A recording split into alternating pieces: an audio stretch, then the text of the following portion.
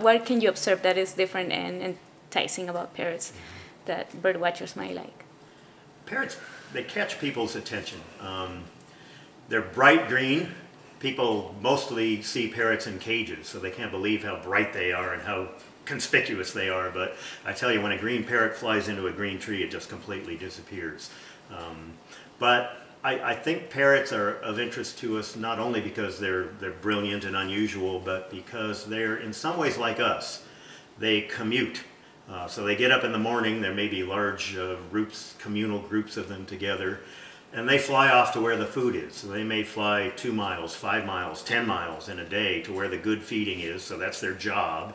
And then at the end of the day, their job is over and they commute back to where they roost. So we often see parrots, since we're commuting in the early morning and late afternoon when they are, we often see them flying along our freeways and over our roads and things. So I think that sort of summons up something in our own behavior as well.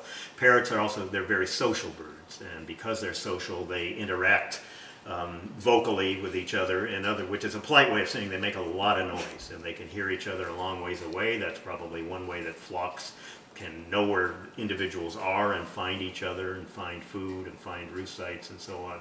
So they're very noisy, very social. And finally, in most of our parrots, the pair bond is very strong. So you'll very often see, even within big flocks, males and females right together as pairs or as couples within the flocks.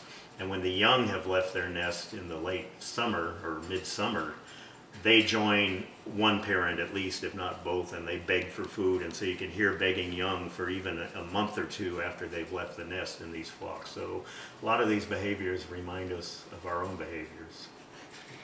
Thank you. So you mentioned that about the trade, and back, I guess, it was legal back then, and a lot of them were brought. And I came across this article that talked about the Van Nuys Busch Gardens, where they had a big amount of parrots. Do you think that might be a source, or that's an urban legend? There are a lot of urban legends about the source of our parrots, and like most urban legends, there's a grain of truth in many of them. A lot of parrots probably were released in large numbers because of an aviary, the roof blowing off, or pet stores that were threatened by fire and the birds were released.